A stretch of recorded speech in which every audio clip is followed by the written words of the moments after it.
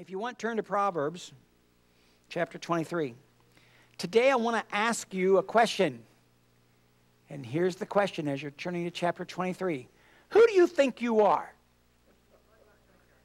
Just who do you think you are? You like that TV show? There is a TV show called Who Do You Think You Are? And it is kind of cool. They go back through people's history. It's with Ancestry.com. Some of you know I did the Ancestry.com thing and found out I'm an Englishman more than anything else. I thought with a name like Hacker I would be more German, and I am probably 25% European in that, part of Europe, Western European. But I'm actually more English than anything. I'm 43% or 41%. My wife and I both thought we would be other things. She's 43%. She's the Queen of England. And we both thought we'd find American Indian in us. We thought we would find Cherokee because we'd been told over and over and over throughout our lives that we had Cherokee relatives and there would be large amounts of Cherokee in us. And I had less than 1%, just a trace, and Lisa had absolutely nothing. Absolutely nothing, which is how family things get going. I had a great-great-grandma. They called her Cherokee Burge. And if she really was a Cherokee, I would have had more than a trace. She was not. She just looked like an Indian, I guess. I don't know. That's what they called her. Anyway, Proverbs chapter 23, just part of one verse there. For as he thinks, I didn't tell you which verse, did I? It's verse 7, just the first part of that verse. For as he thinks in his heart, so is he. One version says, as a man thinks in his heart, so is he. You are what you think. How many of you have heard you are what you eat? Well, there's a certain amount of truth to that too. But you are what you think. And as a man thinks, so he is. What that's referring to is the idea that you kind of become whatever you think. My behavior is affected by what I believe about me. Your behavior is affected by what you believe about you. What you believe about you is sometimes affected by other things. Some of you have had things put on you. Some of you had parents that told you you couldn't do this or you couldn't do that or you could do this or you could do that. And depending on what you were told, sometimes you believed it. And that'll affect what you do. It'll affect how you function. I did not think, some of you know this story, that I could ever wear contact lenses. Did not think I could do it. I had watched my brother struggle trying to put contact lenses in high school, and he couldn't do it. He tried for 6 months, wore them, and tried to get used to them, and he would fill his little mirror with tears, overflowing, and, it was horrible for him. And I watched that, and just talking about it used to make my eyes water. And then I decided that I wanted contact lenses. And I decided since I was writing a book on fear, I needed contact lenses to overcome my fear of touching my own eye. And now I touch my own eye quite frequently, and it doesn't bother me a bit. I just say that for you to relate to. Let me give you another one. I'll bet you this will affect several people in the room. In 2000, I decided that I was going to take my toothbrush and brush the back of my tongue. Because I heard on the radio that you would appreciate it if I did. Really? Because if you brush the back of your tongue vigorously, you get the sulfur that builds up back there off, and halitosis is strong in my family. And so, there were times when I would pray for people. Some of you thought it was revival. It was really just my breath. Out they'd go. So I heard it, and I thought, I'm going to do that. That was not easy. How many of you have a really bad gag reflex thing? Okay, several of you, yeah. And I had a really, really bad gag reflex. It took me 5 years of doing it every day in spite of the fact that it just about gagged me and I wanted to hurl. And I would brush it, and Lisa would hear me in there coughing away. And now, 17 years later, it's just part of what I do. Doesn't bother me a bit, but it was not easy to overcome. but I thought I couldn't, but I did. How many of you got anybody got anything like that? Maybe you don't want to tell? Have you ever had something you thought, I could never do that, and then you turned around and you did it? Nope, everybody gave up. Yeah, no, we didn't try. How about this? Have you ever had a little child and you tried to give them some food and they wouldn't taste it, they wouldn't try it, they wouldn't even go for it, and then you tried again and they still wouldn't do it, and then they go to somebody else's house and somebody offers it to them and they take it and eat it, and they're just fine, and then they love it from then on? See, we all have these preconceived ideas sometimes. I thought I didn't like this. I thought I didn't like that. I could never eat this. I could never do that. Yeah, you got... Driving a stick shift. I had to learn on one. It was hard. It was so hard, and now she loves it, but the first time... Yeah, my wife, I tried to get her to drive stick shift right as we were getting married, and I made her cry. And I gave up. And then she saw this little black car one year. And it was a stick shift. And she says, if you buy that car, I'll learn to drive stick shift. And she did. She was better at it than me. Yeah. And she hasn't had a stick shift to drive since. She could have driven my little Jetta diesel, but she said, no, that car stinks. It literally did. A lot of us have had that I could never do that thing, but you can.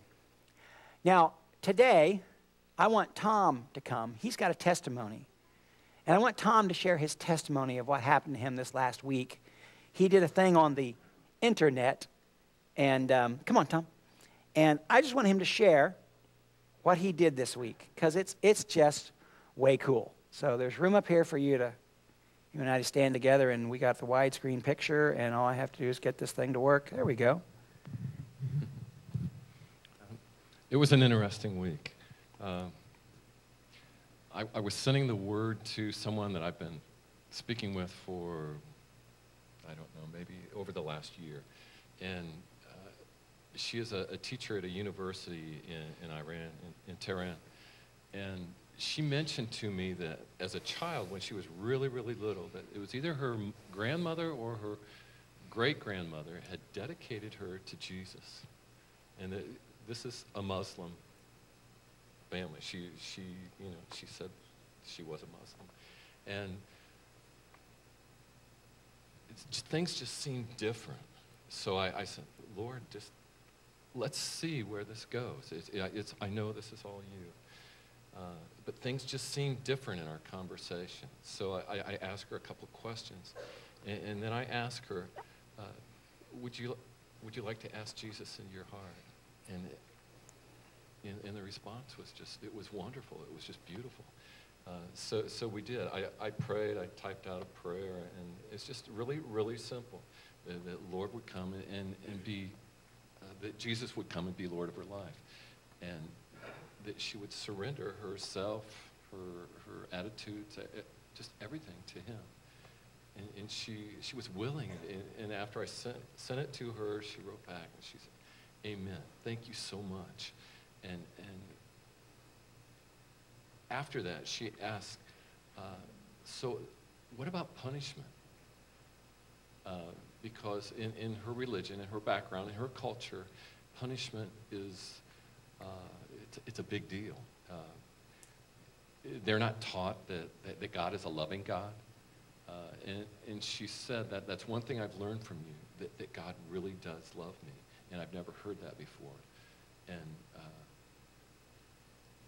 so I said, I don't have time right now, but what I have to tell you is very good news. And the next day, I wrote back and I said, I told her about John 1:9, about how if we confess that He will forgive us. I told her about there's no condemnation for those who are in Christ Jesus. And there was another scripture which kind of slips my mind right now. But I told her, this is good news. There's nothing that you can do. You're not good enough to go to heaven on your own. But through Jesus' death on the cross, He gave you a free ticket. Heaven is yours. Amen. Isn't that cool? Come on, let's give the Lord praise for that. That is so awesome. Now, this is a rhetorical question. You do not have to respond with your hand up or anything like that. It's one of those things I just want you to think about what I'm asking. How many of you think you could do what Tom did? Some of you it'll be yes, and some of you will be like, I don't know. Well, the truth of the matter is, as a man thinks in his heart, so is he. Some of you might be thinking, I probably could do it if I just knew how to type, or if I just understood how Facebook functions. It's not that hard, but some of you have no desire to get on Facebook. By the way, you might be blessed for that.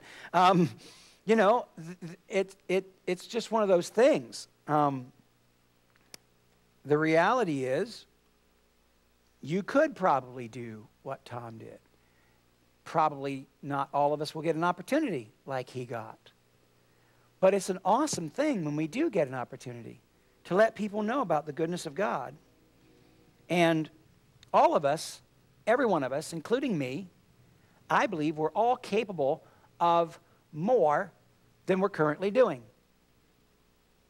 Now, I'm not trying to put more on you just for putting more on you's sake. You know, I'm not trying to burden you with more responsibility, although responsibility is just your ability to respond.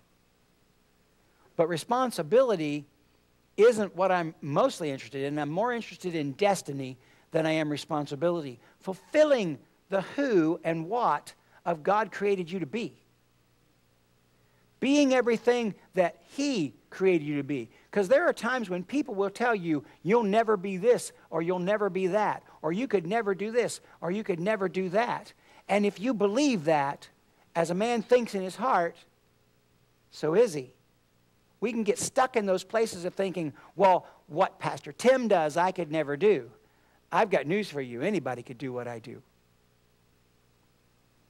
Not everybody will be asked to do what I do, but God can use anybody. I learned a long time ago, reading my Bible, there was this guy riding a donkey. And he was trying to go someplace, and the donkey had eyes to see, and he didn't have eyes to see. And he started whacking that donkey. Remember that story? His name's Balaam. And finally, the donkey spoke to him and preached to him. And if God can use a jackass to preach to that prophet, I'm sure He can use me. If God can talk through a donkey, He can talk through any one of you. And He probably wants to talk through you, and He probably wants to talk through you the way He talks to you and the way you are designed to speak. None of us is going to say it exactly the same. I am glad that Tom was where Tom was when Tom was there, because God gave him the words that that woman needed to hear.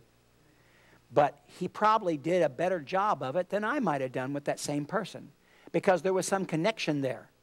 And by the way, how does Tom get these connections? Well, he's an artist, and a lot of these people that he connects to are artists, and they want to know what process he's doing with this and what process he's doing with that. And he shares that freely, and as he shares that freely, God opens up the doors for people to connect to Him on that level, and that leads them to a connection on a spiritual level. So this has happened a lot. He's had a lot of opportunities to minister to people around the world who just happen to be interested in art. And it's kind of cool. Whatever it is that God's got you in the middle of, He can use whatever that is to speak to other people. And it's a really neat thing for you to step into that, because there's a lot of joy in that. How many think Tom looked like that was fun when he talked about it? He didn't get up here and go, well, yeah. So I was on the Facebook page and talking to a woman in Iran, and she started asking me about Jesus, and oh, man. I had to share with her, such a burden. Man, things God asked me to do. No, there's a joy in Him over that. There's just something inside of you when you get to be part of touching someone's life. And by the way, that's why you're still alive. That's why you're still here. He needs you here or you'd be there. So if you're here, you have destiny yet on this planet. Things that he wants you to do. He'll leave breath in your lungs until he doesn't need you here, and then he'll take you. That's a good deal. So you are capable more than you think. I am capable of more than I think. So that means I need to change the way that I think. Amen? And that's why we do this gathering. Something I noticed interesting on Facebook this year, there was a clear divide in some of the posts that I saw on Facebook. You may have noticed it on your Facebook timeline. People you know who were completely opposite in who they were voting for than you. And you read their posts and it's kind of like, ugh. I saw another one last night. Somebody's still mad because the wrong person won.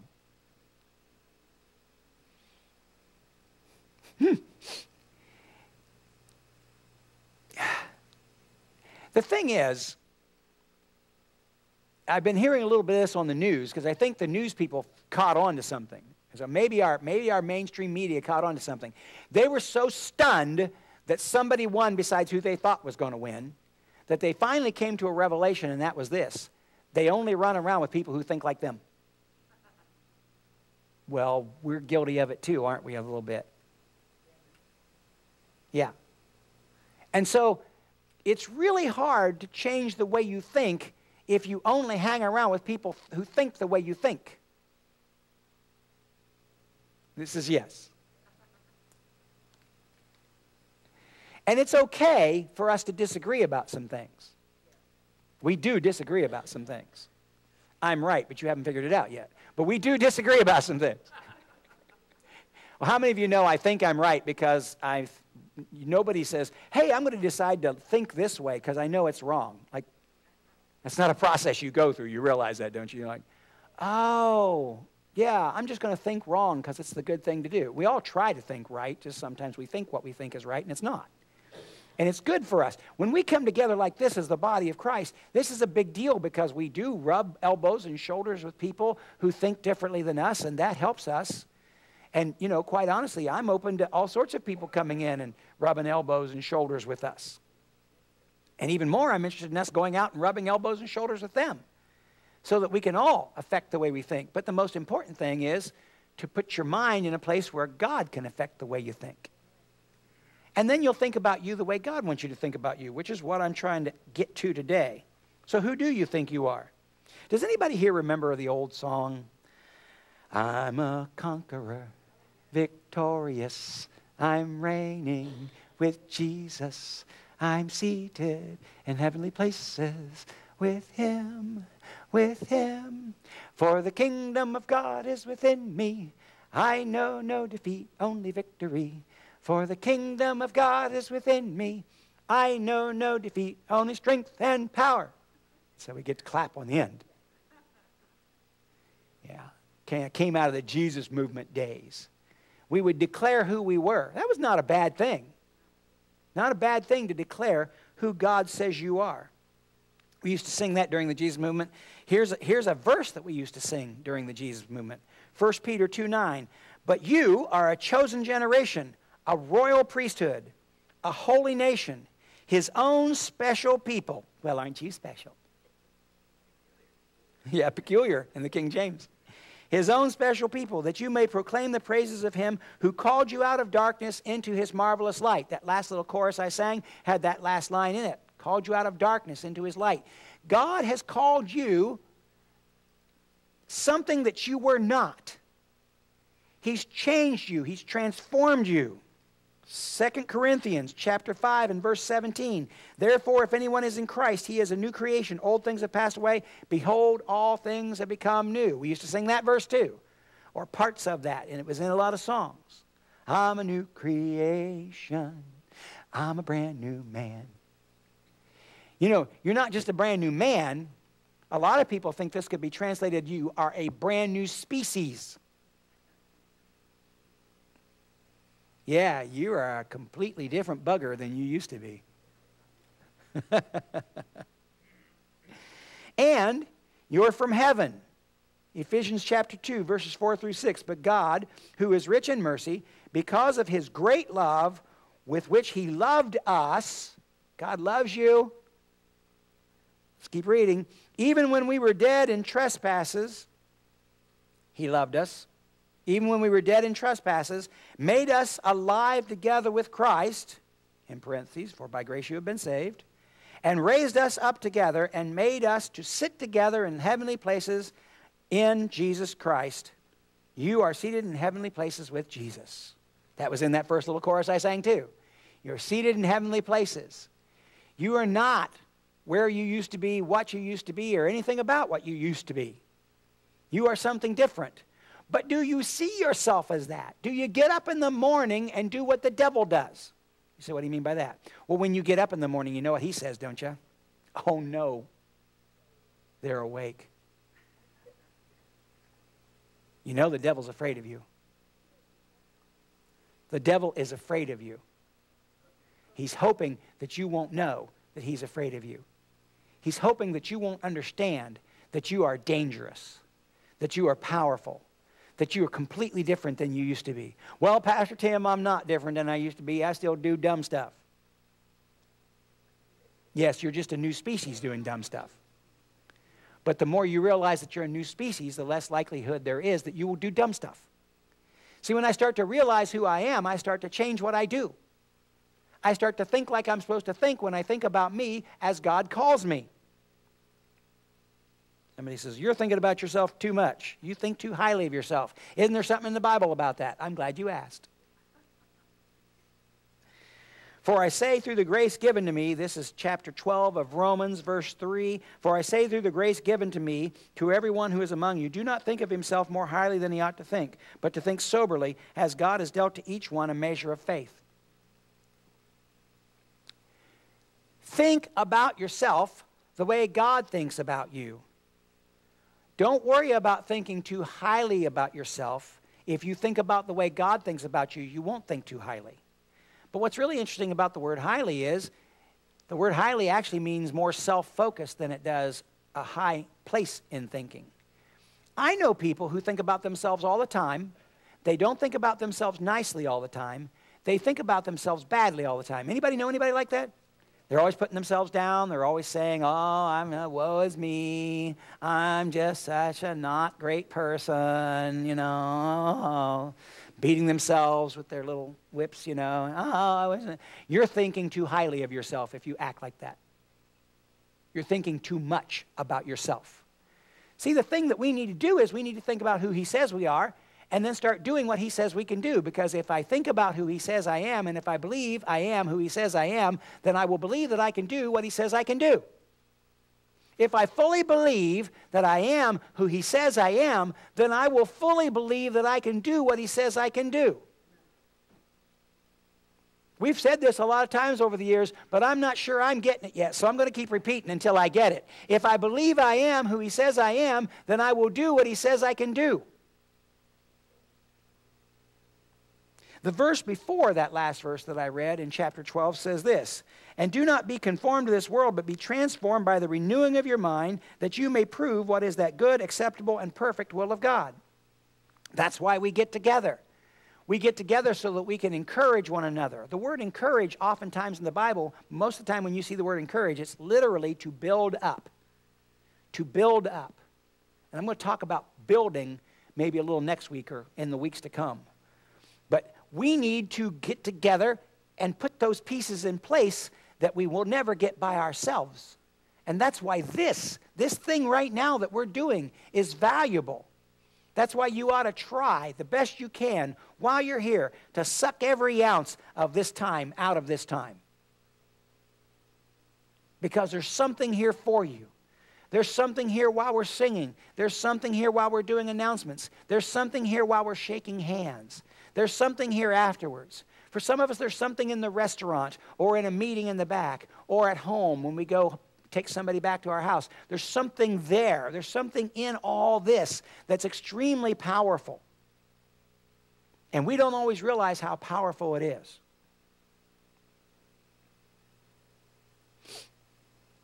Have you ever run into somebody who thinks they're all that in a bag of chips? Some of you ladies, that was mean. But it was funny. That's why everybody's laughing. Some of you ladies, have you ever met that guy who thinks he's all that? Yeah, that guy. That guy. Yeah. How many of you, don't raise your hands, rhetorical again. How many of you were that person? Yeah, you thought you were all that? Yeah. Mm-hmm. The reality is that without Jesus, you're just all that in a bag of shiitake mushrooms. You know what a mushroom is, don't you? You know about mushrooms? They grow them in places where it's dark, and they grow in manure. Did you know that? That's why you should always wash your mushrooms before you eat them. Yeah, I just messed mushrooms up on somebody's pizza forever, right there. Mushrooms are gone on my pizza, never eating those again. Yeah, this tastes like, yeah.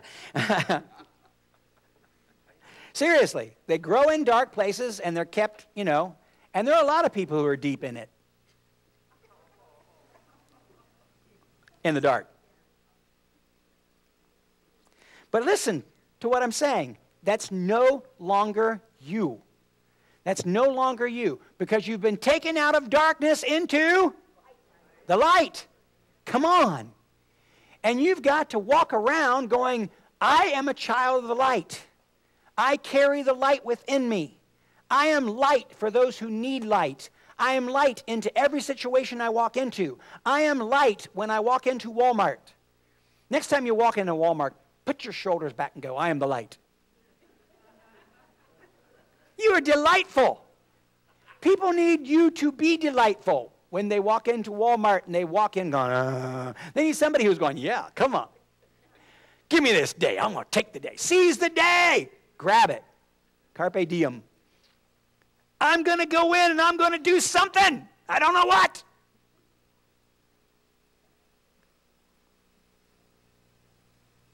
I think I told this last week, but I'm going to just tell it again. It was so good that God worked it out, because I'm telling this teller at Walmart, she says, have a good day. And I said, it's impossible to miss it. See, that's not how I said it, though. I said it the way I normally say it, but for some reason I'm not remembering what I normally say. It's unavoidable. It's unavoidable. And she goes, what? And I says, oh, yeah. God made today, and it's a good day. And if somebody messes it up, it won't be God. So I need to just take this day and know that the day is good and not let anybody mess my day up. And she goes, that's really cool. And we got in a conversation, and I told her, that's what we teach at our church. I really need that. So I went out to the car, got a card as I was coming back in. We just happened to have Mike Van Scoter in the line. He was the only one. I said, yeah, this guy goes to my church. That may have messed it up. She didn't come after. Not sure. But he was smiling, and I was smiling, and she was just like, yeah, she's surrounded by the light. He was good. Do you know that girl? Did you? Or, you picked on her once or twice? She knows she's loved then. If Mike hasn't picked on you here, you haven't been loved yet. So if he hasn't picked over you, just walk over to him and say, okay, where's my picking? Tell him that. So now you literally are all that in a bag of chips. You really are. You are really amazing. Somebody says, oh, it's going to go to their heads. If you start talking like that, it's going to go to their heads. Let me tell you something about acting like real royalty.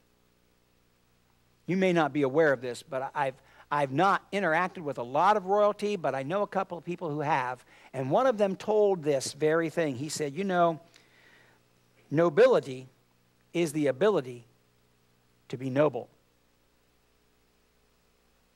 Nobility is the ability to be noble. I know there have been some kings and queens in past history who weren't very noble. But there have been far more than sometimes we have recorded that were. Some kings understand that when you're a king, some queens understand that when you're a queen, that you're a leader. And you step into it, and you represent not just yourself, because it isn't all about you.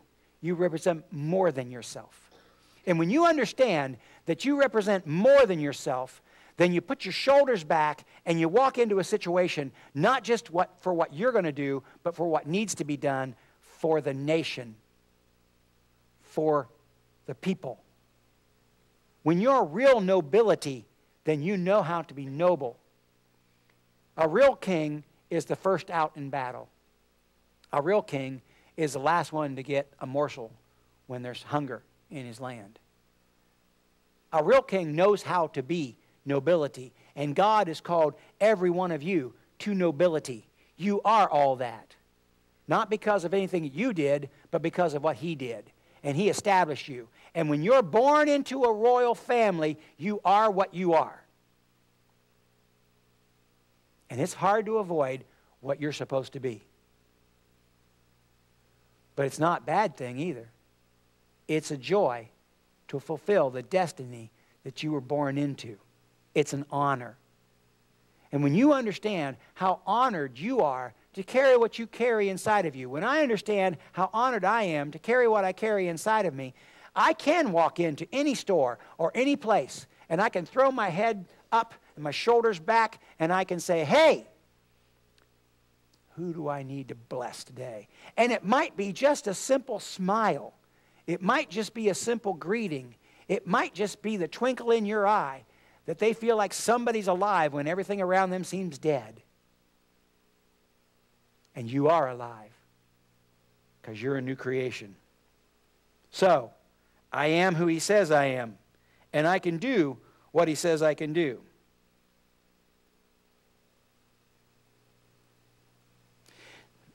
I'm not aiming just for bigger attendance for this Wednesday night when I say this. But there were probably people, when Mark was mentioning about the upcoming Wednesday night series, 8 weeks, on the prophetic, there were probably people sitting right here, or maybe watching live streaming, who thought, wow, prophetic. Yeah, there are certain people who have that, and the rest of us are just pathetic. I want to tell you something. Every single one of you is called to be prophetic. That sense that Tom had when that woman from Tehran was saying what she was saying, that awareness that God probably wanted to say something to her. He probably didn't get back on there, and thank God you didn't, and went, thus saith the Lord. Ha!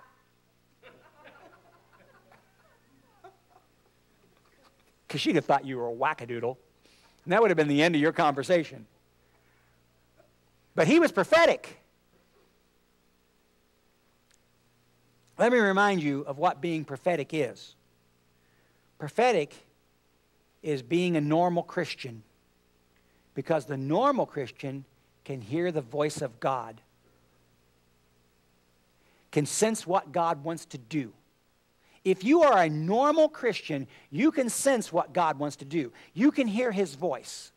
And as you begin to get a sense of what God wants to do, you can walk over to somebody and you can repeat what you heard. I know last week I showed Sean Bolts calling out polka duck in a meeting in Australia where there was probably 500 to 1,000 people. Polka duck. And he was even nervous about that. Does this mean anything to anybody? He had written it on his iPhone so he went, polka duck. I hope it means something to somebody. Because that's just weird. That is just as weird as it gets. Sometimes God will ask you to do weird things and you have to take risks. But here's the thing. He'll allow you to learn and build up. And by the way, sometimes weird things happen, but they turn out for the good. You've heard me tell this story, I think, but I still remember one of the great, great, great stories of what was going on out in the First Vineyard Church. What was the name of the guy who started Vineyard? Wimber. Wimber had an elder in his church, and the elder was sitting on the front row. And the elder jumps up on his seat, puts his hands under his arms and goes, at the end of the service, when they were getting ready to dismiss, cock-a-doodle-doo! Cock-a-doodle-doo! Cock-a-doodle-doo! And then he sat down.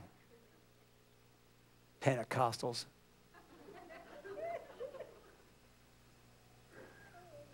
And everybody's looking at each other like, what in the world was that? And all of a sudden, a voice from the back goes, it's me! And this guy comes running down the aisle, it's me, it's me. And John Wimber walks up to him and says, okay, what's you? I don't know. Tell me what just happened to you. He goes, I was at the back of the church. I was getting ready to walk out just to beat the crowd out the door. And he said, I just thought, I just don't know if I can believe any of this. And he said, I just remembered that story about Peter and how he denied Christ and the rooster crowed. And he said, if you just make the rooster crow, I'll believe. How much do you think that guy sitting on the front row thought, oh boy, I'm in trouble now? No one will ever forgive me for this stupid thing I'm doing. 1 Corinthians 14:31 says you can all prophesy one by one, that all may learn and all may be encouraged, built up. You can all prophesy. You can all prophesy. God wants you all to learn to hear his voice better, to gain your confidence in what you're hearing, and then to learn to repeat what it is he's speaking. And that may be anything from just smile at that person, hearing the voice of God, just saying, just smile, to hi, to hey, God loves you. And this thing that we're doing with Shawn Bolz is just that. It's just you hearing some of his stories and hearing some of his teaching to be better equipped to do more. Not to be burdened with more, but to be blessed with more. Not to be burdened with more, but to be given more opportunities. And we want to equip you. We want to see you equipped because I believe that God will build his church if we'll learn to build one another.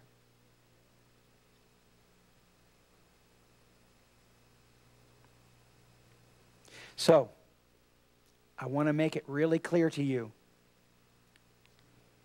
There isn't anything that anybody else has ever done for the kingdom of God that is outside of where he could and wants to take you. Oh, God's not calling me to raise the dead. What if he is? Well, God's not calling me to do this or that or the other. What if he is? Start where you are and let him take you where he wants you to be. I got crazy ideas. I think I'm supposed to fly. I've already seen time stand still in my own life. Can't explain it. Just a weird thing that happened. I haven't raised anybody from the dead yet, but I want to. I'd like to do crazy stuff, like empty a hospital someday with a crew of people. And I don't think there's any time limit on, so maybe we'll just go empty a graveyard while we're at it. That'll mess with some of you. I don't know what I'm capable of because God can ask me to do something that I've never seen before. Well, it's not in the Bible. Yes, it is. If you got any questions about it, I'll show you where it's at. You just come see me. So, well, I'll just tell you where it's at. Look the verse up yourself. It's John, I think 14, verse 12. And the things that I do, you will do also, and greater, because I go to the Father. That covers it all, folks. Who do you think you are? Who do you think you are? Because the more you think about who you think you are, the more clearly you understand who you are, the more joy and peace and victory and power you will walk in. Amen? Amen.